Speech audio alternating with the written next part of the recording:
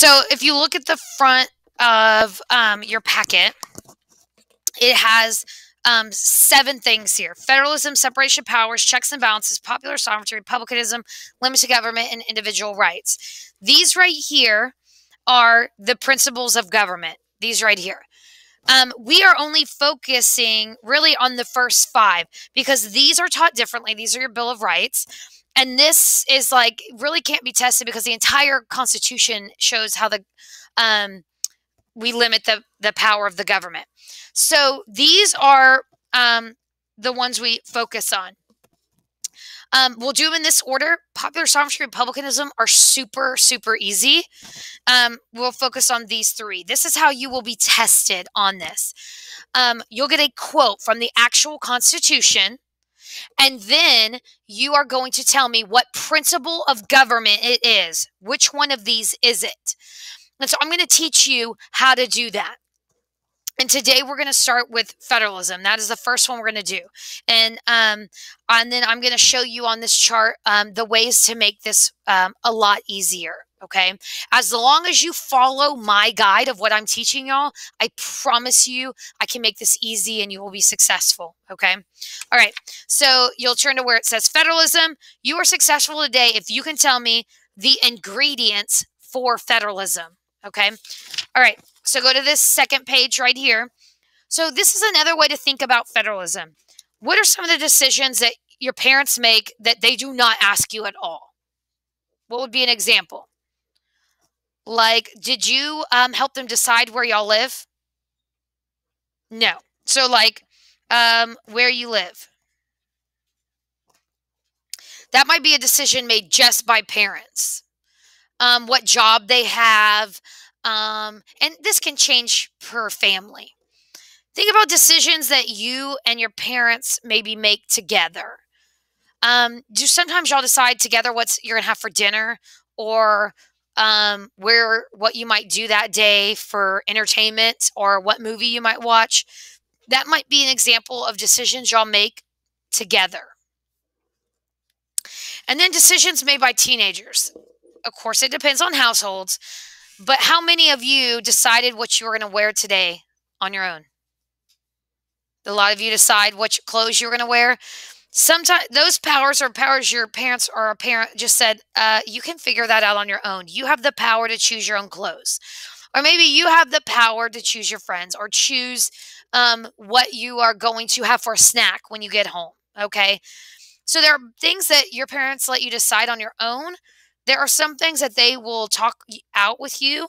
Maybe you want to join an after-school club. You might be talking that out with a parent. And then there's things they're going to be like, I don't care. You have no decision in this. I'll decide. That is very similar to federalism. So I'm going to give you like a definition that basically it's a pretty easy definition of what federalism is. And this has recently been a major fight in the news since COVID started. And I'll give you an example of that soon. So federalism is powers. And of course, we're always talking about that. Federalism, of course, is a huge fight between your Federalists and your Anti-Federalists. We're back to them again. Powers divided and shared between the federal and state governments. That is your definition of federalism. Now, I will say this, in the actual Constitution, instead of saying what the federal government can do, it's kind of rough because they say a lot of times what the states can't do. So, states, you can't do this, and you can't do this, and you can't do this. And you know what that means? We, the federal government, can. So I think that's just my opinion. I think it's kind of rough the way they put it. And we're actually going to read parts of the Constitution. So you're going to see how it kind of like, I don't know, to me it's kind of harsh the way they start out. So here's an example of federalism. Education. Y'all have to take a STAR test, right? Nobody else in the United States takes a STAR test. but don't get worried. Everyone takes a state test, but the power of education goes to the states. That power was not given to the federal government. So each state decides what you learn. So a couple years ago, I got a student from Virginia. I think it was Virginia. In 8th grade, they were learning world history. So they came to me in January and were like, not doing United States history. Why was Virginia doing something totally different than y'all? Because it's up to the states to decide. Okay, so if this is a state power, guess what happened during COVID? The federal government was trying to say, like, when schools should shut down or open or this or that. Well, the governors, the leaders of each state were like, whoa, no. Education is a state power. You can't tell us what to do when it comes to the education of our citizens. And so that was like in the news a lot. Like governors and like people like the president and Congress, the federal government, they were like arguing over education because they were like, no, our Constitution does not say you can tell, the federal government can tell us when to go back to school. That is a state power. So there are states that use federalism and the Constitution and said, for example, none of our students will go back in school until November 1st. Why can some states not have their kids go back till November 1st? Because that's a state power and they can do that. Your state of Texas gave that power to actually the individual school districts. So school districts, Dickinson, your school district got to decide when you came back to school. And it was different for each school district. So education was a power. So imagine, y'all know what this is. We talked a little bit about this before. See this? Y'all know what that is. So if this is federal power and this is state power, the power of education goes right here under state power.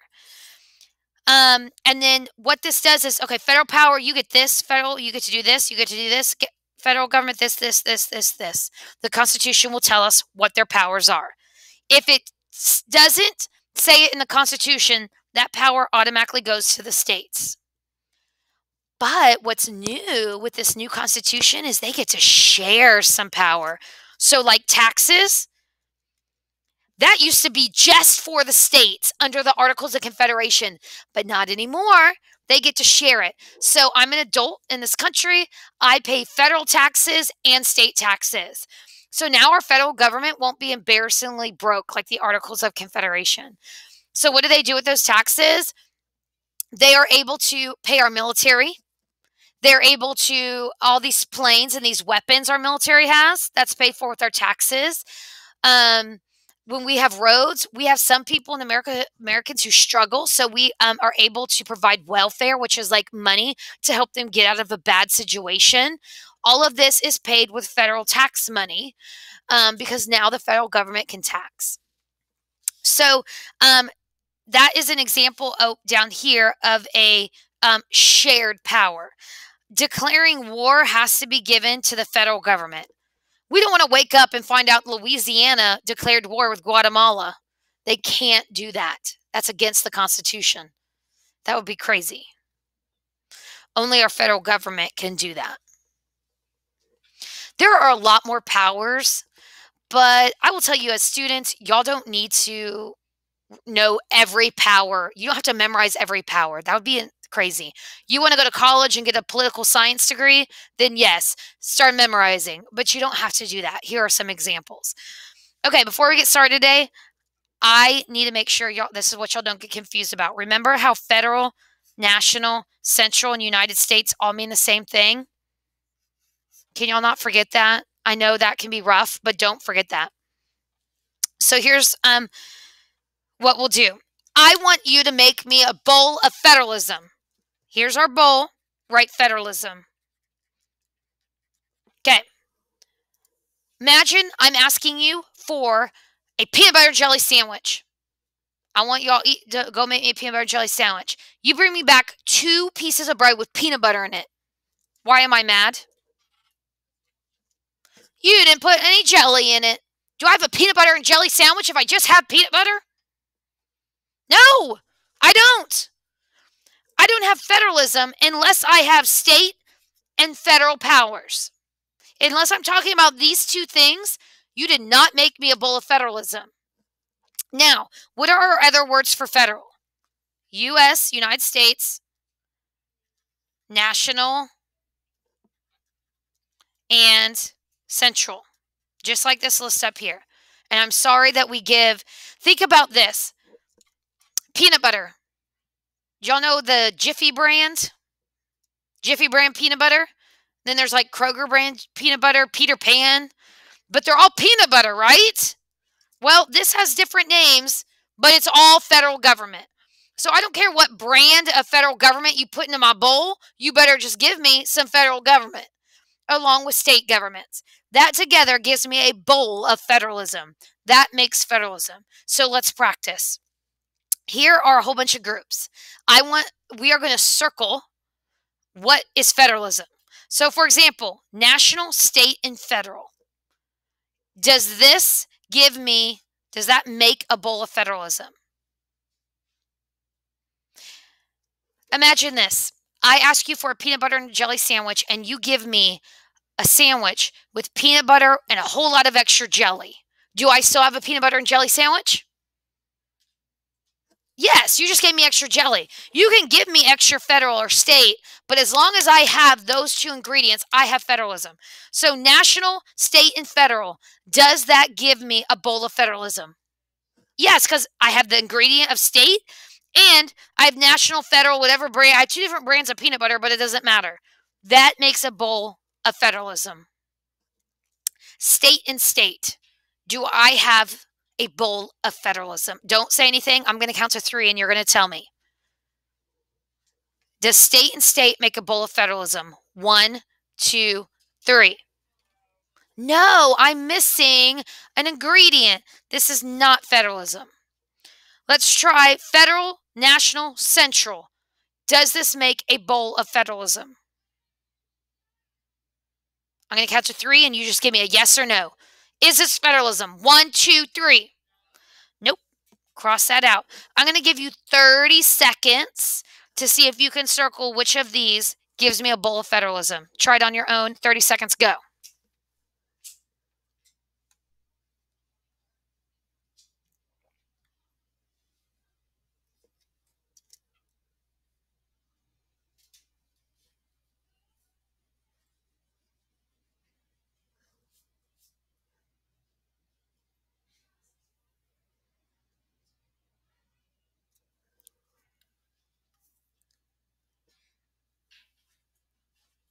Okay. That was a fast 30 seconds. Central and state. Do I have a bowl of federalism? Do I have state? That's one ingredient. Is central the same as federal, national, United States? Yes. Remember, central is just a different brand of peanut butter. But is it? So if this is peanut butter and this is jelly, okay, do I have a peanut butter and jelly sandwich? Do I have federalism? I do. Remember, this is just different brands of peanut butter. Give me any brand, but I just need federal and state. So this right here makes federalism. What about state and federal? I'll count to 3. You tell me. 1, 2, 3. Yes. What about United States and states? Does that make federalism? 1, 2, 3. Ooh, we're not sure. United States is a different brand of peanut butter. United States is what we call our federal government, our United States government, all the states united together. That means our whole country. That does make federalism. What about United States, states, and United States? Yes. I just have some extra peanut butter, but it is still federalism. What about United States and federal? Do I have states in here anywhere? No. And don't tell me because I see states there. United States is our whole entire country. States is just one state, Texas. So United States and Texas is not the same thing. Okay, ready to apply this? Let's go read the United States Constitution. Flip over your page. I'm going to read this to you, and you're going to say, I have no idea what she just read. Some of you, depending on your level of learning, may comprehend it. But I don't expect you to see your first quote from the Constitution and be like, oh my gosh, I just totally understand that. We know that they wrote things that are difficult, but I'm going to show you what we're going to do with this. So I'm going to go ahead and read this to you.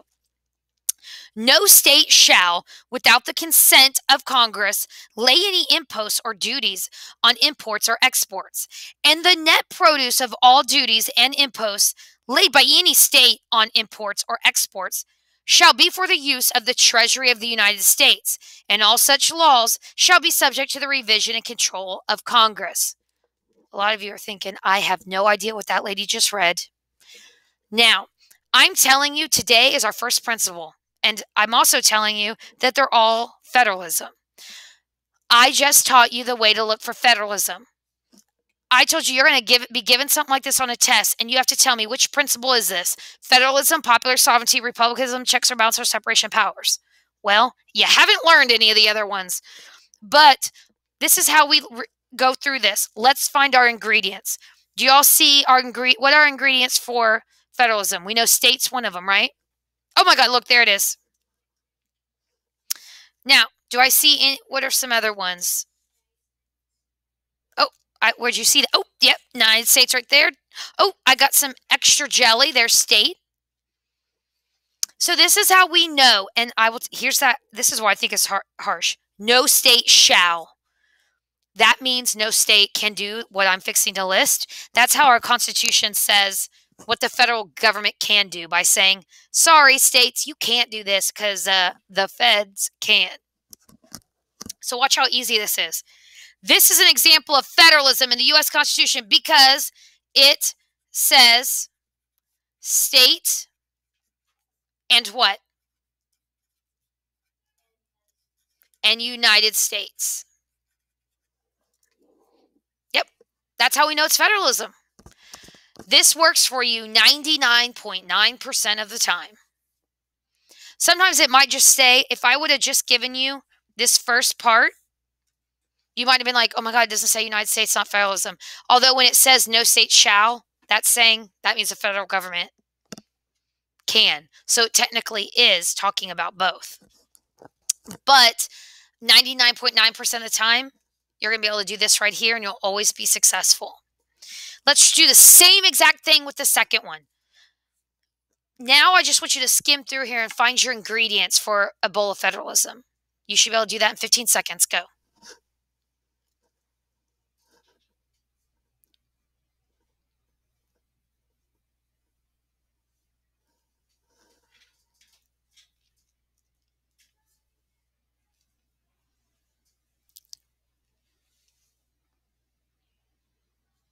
Okay.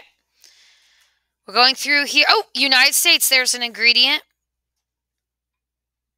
Oh, there's some more peanut butter. Oh, state.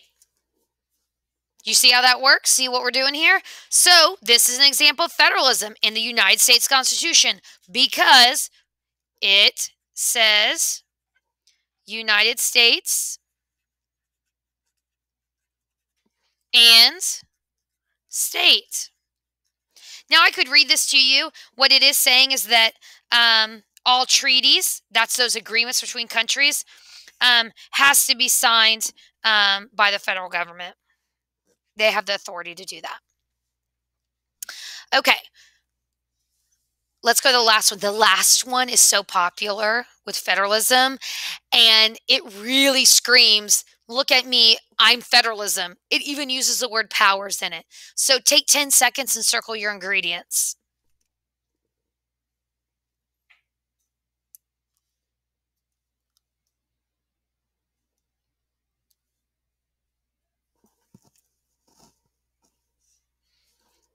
Okay, what do we circle for the ingredients? United States. What else? States. What else? Oh, there we go. Little extra jelly there. So this is an example of federalism in our Constitution because it says United States and states. This one literally says the powers not given to the United States by the Constitution or prohibited to it or by it to the states are reserved to the states. Oh my gosh, let me tell you, this is so popular because it says if the power is not given to the federal government, the United States government in the Constitution, it automatically goes to the states. That means, oh my gosh, these writers of the Constitution better think really hard and put those powers in, because if they don't list it, it goes to the states automatically. All right, remember how we have all these words for a federal government: federal, national, central, United States. When it comes to federalism in our Constitution, most of the time, which one of these did they use? They used the United States. Look, in every single example of federalism that we're looking at in the Constitution, they chose United States. So for our little trick that I give you, we're going to use that too. And I know I am bad about using federal a lot, and I have to get better for y'all. I need to use national, central, and United States more because I got to mix it up so that y'all get used to that, because that's how it's done on other assignments and tests. So why even have federalism at all? Why not just say, forget it, the states are just states. Let's give all the power to the federal government. Why don't we give all the power just to the federal government? So anything we need our government to do, why don't we just give it all to the federal government? Why don't we do that? What could it create that the anti-federalists hate? It could create a tyranny, a dictatorship. Remember, if you divide power out to different groups, like the states get to do education, run their state elections, pass out marriage license and regulate all of that and do other things.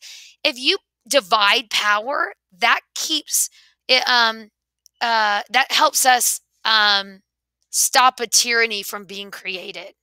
If you give all the power to one person or one group, then yeah, that could be a problem. Okay, so this is how this works. I am going to show you how you will begin to memorize these principles. So go to the very front, and you'll just make you'll have this chart, and this is something you can write by hand, and we will, because it'll be part of your brain drain. The first one is, and if y'all could make the F, a little bit darker. Now, if you just tell me, Miss Howard, F stands for federalism, I'll say F stands for your grade because you're going to fail. Don't ever tell me F stands for federalism. We know that. It starts with F. So when we have our brain drain, I'll just have you write the F. You can write federalism if you want, but you can just write the F. But don't tell me F stands for federalism, because my second grade daughter could do that. Y'all are smarter than that. We have to read the Constitution in 8th grade. That's hard stuff.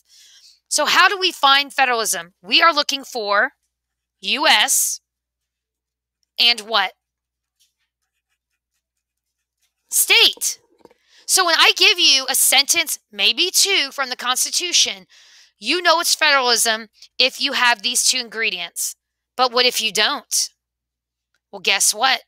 It's going to be one of these other ones. And I'm going to be teaching you what those are. Okay?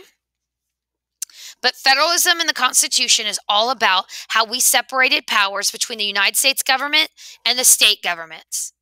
And it can't be federalism if it's not talking about the powers that are divided or shared between these. It's as easy as that. If I'm talking about a peanut butter and jelly sandwich, but the whole time I'm only talking about peanut butter, well, then I'm not talking about a peanut butter and jelly sandwich. I'm just talking about a peanut butter sandwich.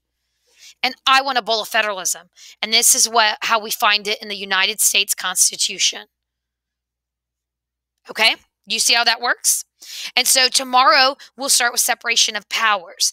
Now, so far, this is the other part. We have not grown these two branches yet, but we did yesterday with the Great Compromise change this branch up. We know the legislative branch had what? What leaf has it always had? Always. Congress. We've always had Congress. Yesterday, we added 2 more leaves. We added the House of Reps. And do y'all remember the other name? The one that starts with the S? We added the Senate. This one is based on population, and this one is equal. This today is what our legislative branch in the United States of America looks like. And if you want to know what each branch does, we read our Constitution. And I'm going to tell you that starting Monday. We will also grow these two branches.